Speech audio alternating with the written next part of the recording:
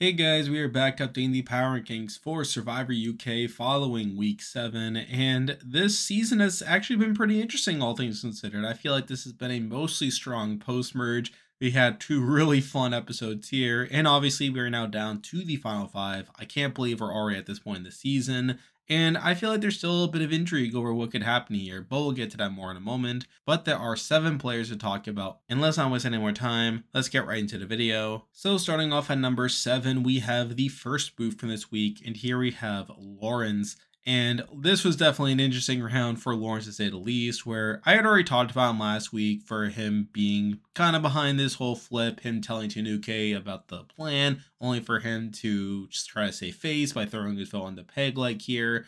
And while I wasn't quite expecting this to take place, I feel like it largely made sense by the time Tribal happened. We're obviously the two biggest targets in the game, and Chris and Nathan are both safe through immunities and idols. And while the initial thought would be that they would split the vote onto Leilani in order to weaken Nathan, it does seem like, well, one, they don't really consider that. Also, we know that Nathan was aiming towards taking out Lawrence as an alternative to Chris. And I feel like at the end of the day, like, it's all a way of weakening the Chris and Matt side over there. So I feel like that's pretty interesting for Hannah and Pegleg to be in that swing vote position, obviously being the ones to take them out.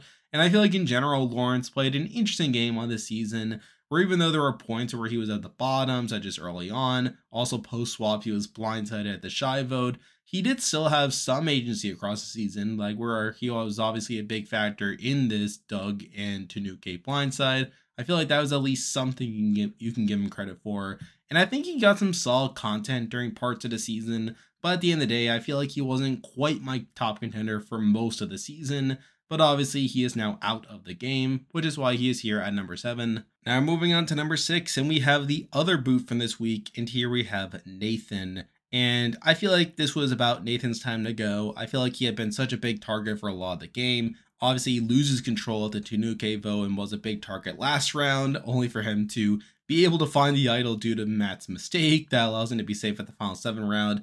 But I feel like by this point, yeah, it makes sense for him to go out here. And I feel like Nathan was a pretty interesting figure across the season as well, was obviously in a dominant position for a lot of the game, though at the same time, like, was someone who got some interesting content in his edit, where I was kind of conflicted over how winnery it felt, where we definitely get a lot of his perspective in terms of his relationships early on, same thing with his competitive spirit, and I feel like he was being taken more seriously than someone like a Lee. Though at the same time, I feel like other people had better edits than him, and I feel like by the end he was such a blatant threat to where he couldn't really get too much further in the game. And obviously he is taken out here. And again, I do like Nathan. I feel like he is someone who would be interesting to see play again, but obviously he is now out of the game, which is why he is here at number 6. And with that, there are 5 players left in the game to talk about, and as usual, I'll be ranking them based on how likely I think they are to win based off their edit and current game position. But number 5, the person I believe is the least likely to win from this point on, is still Leilani. And again, I feel like Leilani's mostly drawing dead at this point, where I did have her pretty low last week, and I feel like this week just was more of the same here, where I feel like gameplay wise, she's obviously been pretty out of the loop during the last couple of rounds, where she obviously is blindsided at the Nathan vote, where obviously she loses Nathan. But even during the Lawrence round, she throws her vote on the peg leg, which I find kind of humorous. And obviously she's just continuing to not vote correctly, continuing to not even be aware over what's happening in the game. And I feel like edit-wise, she doesn't really have it either, where I feel like we're not getting much of a storyline for her to potentially win the game in the future. I feel like most of her content is pretty baseline. I feel like the show doesn't really take her seriously at all. And I feel like the jury doesn't really take her seriously at all either. So again, I feel like Leilani is the one person that I'm very confident will not win the season, which is why she is here at number 5. Now moving on to number 4, and I actually had this person fairly high last time that I talked about them, but I feel like after seeing the content from this week, I feel like I have to drop them at this point. But here we have Christopher. And obviously Christopher is all over the episodes this week, where obviously he is working alongside Matthew, where they're trying to get the idol from the lobster trap. They pull off this whole scheme only for Matthew to mess it up and ended up in Nathan's hands instead. He obviously is someone that talks about needing to win immunity, is able to do so during episode 13. And moving forward, like he is obviously shown being a relatively big threat as well, alongside Matthew. There is a shot that they could have been targeted there, though they're not. So obviously he is able to get through this, and he is one of the bigger characters on the season. And he is someone who, throughout a lot of the season, I've been relatively high on. However, I feel like after seeing this batch of episodes, I'm not feeling that great about him anymore from a game standpoint.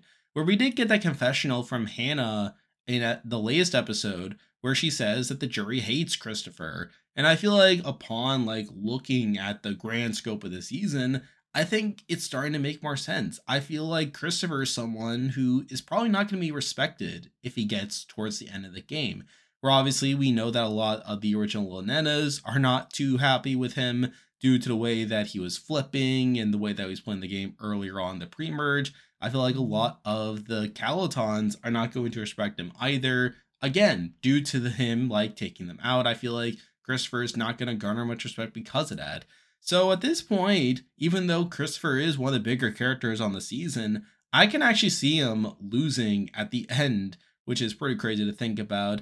But again, I feel like if it were to happen, I would 100% see it taking place.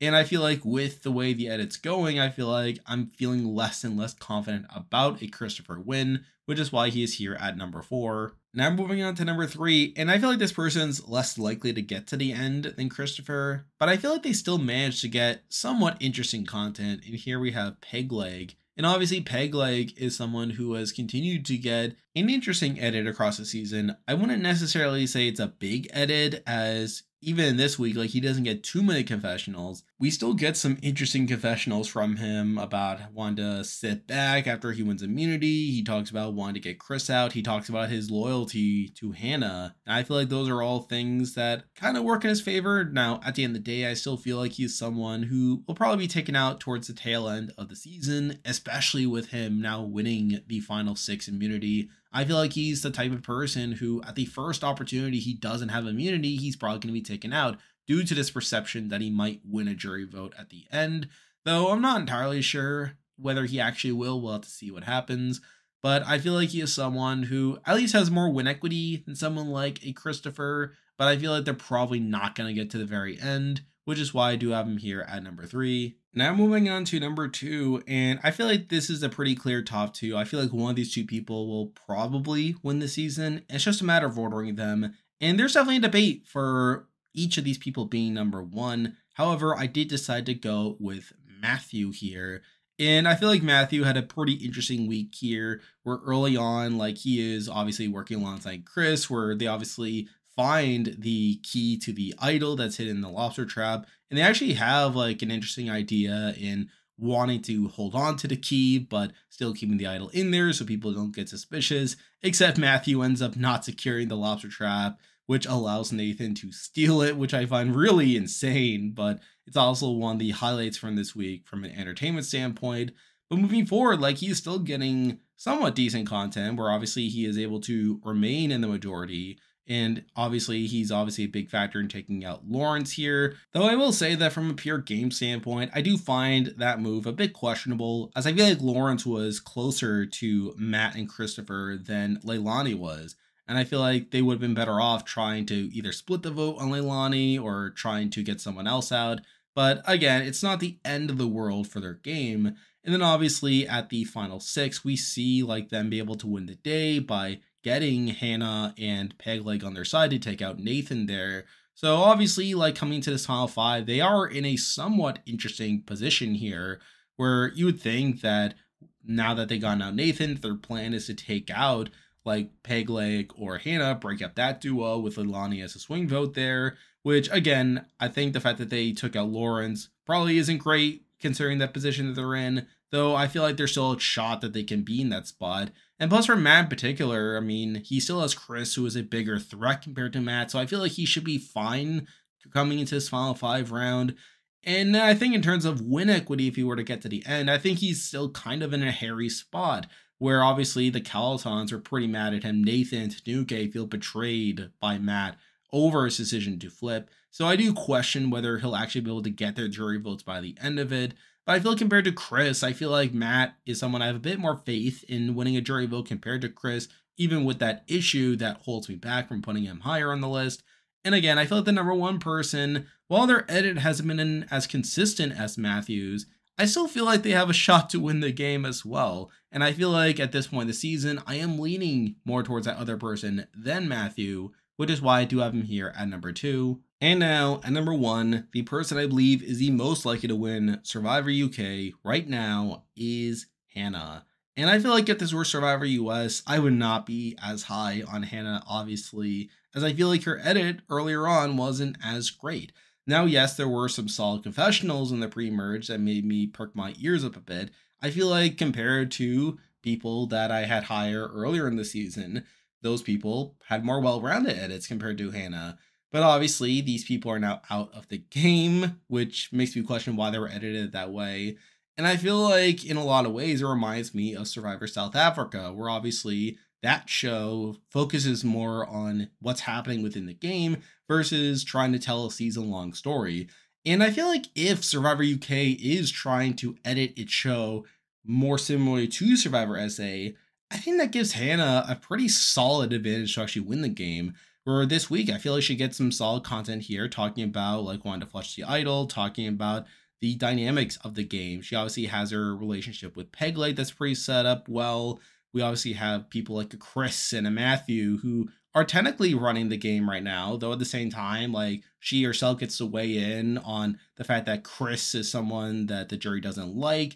And she was obviously the swing vote during this most recent round to take out Nathan here. And I feel like by her saying that Chris is hated by the jury and then proceeding to keep Chris in the game, I feel like that's actually pretty good for her edit-wise, the fact that she is being propped up for that. And I feel like coming into this Final 5 round, she is kind of in a rocky spot where it's basically now going to be this battle between these two duos here. Though, again, I feel like Pegleg is someone that's more likely to be taken out compared to Hannah in that spot. I feel like Hannah has been able to have good relationships with Chris and Matt to where they'll probably keep her around. I feel like Leilani is also someone that's going to be closer to Hannah and Pegleg compared to Chris and Matt as well. So I feel like Hannah is actually in a solid spot coming into this final week of episodes here. And I feel like if she gets to the end, I actually have some faith that she can actually win a jury vote at the end. Now, I will be doing a jury scenarios video later this week, so I'll talk about that more then. But I actually feel pretty good about Hannah at this point, where even though her edit was kind of slow to start off, I feel like it's been picking up. And I feel like with the fact that this is not Survivor US, in that obviously there's a bit more wiggle room and the trend that they're going to be going for here, I'm actually willing to give Hannah the benefit of the doubt here, and because of that, I do have her here at number 1. And there we go, that will do it for this week's video. If you like this content, be sure to like and subscribe, really helps out the channel. I'll be back again next week to update the power rankings again, so you can stay tuned for that. I am wrapping up my coverage of the Amazing Race 35 with my team ranking that will be coming out after the season ends, but obviously I'm still covering Survivor 45, so you can stay tuned for that. Like I said, I'm going to be doing a jury scenarios video for this season coming up, so you can stay tuned for that as well. And obviously, once the season is over, I'm going to be doing a player ranking for that, so you can stay tuned for that. I'm on Patreon now, so you can consider supporting the channel by clicking the link in the description. And you can also join the Discord server by also clicking the link in the description. There's a lot of stuff coming your way. But for now, that's the video. See ya.